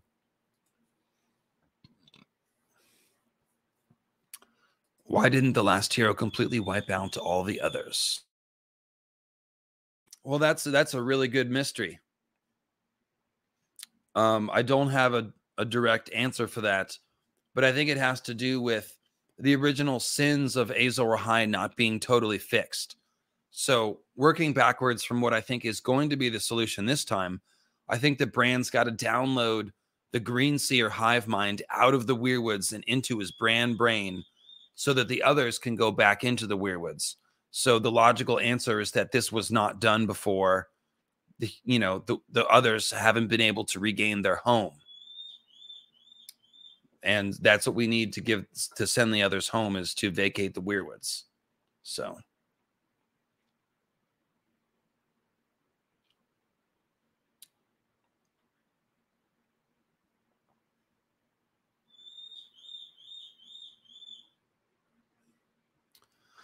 cool, guys. Well, I am hungry and my voice is pretty tired. So I will go ahead and say thank you so much for coming through with all the PayPals and Super Chats. Oh, I see one. I'll grab here. So despite being obviously many days dead, Beric insists Cat must be resurrected. And when Thoros wouldn't, he did it himself. What is his reason? Perhaps he felt bad for Arya. Perhaps some instinct of R'hllor told him. Perhaps he was tired and wanted to get some sleep. Any of those things. Probably R'hllor told him to do it.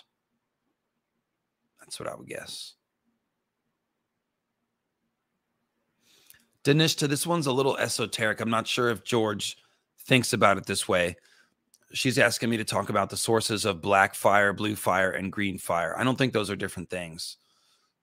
They are for symbolism, but I don't think that there's like different magics and different fires and stuff. Most interested in what sort of magic is propelling the black fire. So the black fire is a symbol of corrupted fire because fire is supposed to bring light. Lightbringer brings light, but Lightbringer is actually potentially an evil weapon. And the comet that is compared to Lightbringer brought the darkness of the long night, which is why my new video is going to be called Nightbringer. So that's what the black fire is telling us about fire that brings darkness. But all this is all symbolism. It's not like a different kind of magic, I don't think. You could say that the shadow magic is a corruption of the original fire magic. That could be. Because all the fire magic we have now is all tied to shadow. So it could be that it's been corrupted or something like that. Cool, guys. Well, thanks for coming through. Thanks for everything. Thanks for all the PayPals. And I'll be coming back either Tuesday or Wednesday with the Burning of the Seven on Dragonstone chapter from A Clash of Kings. Just the first Davos chapter. So I will see you then. You've been a beautiful audience.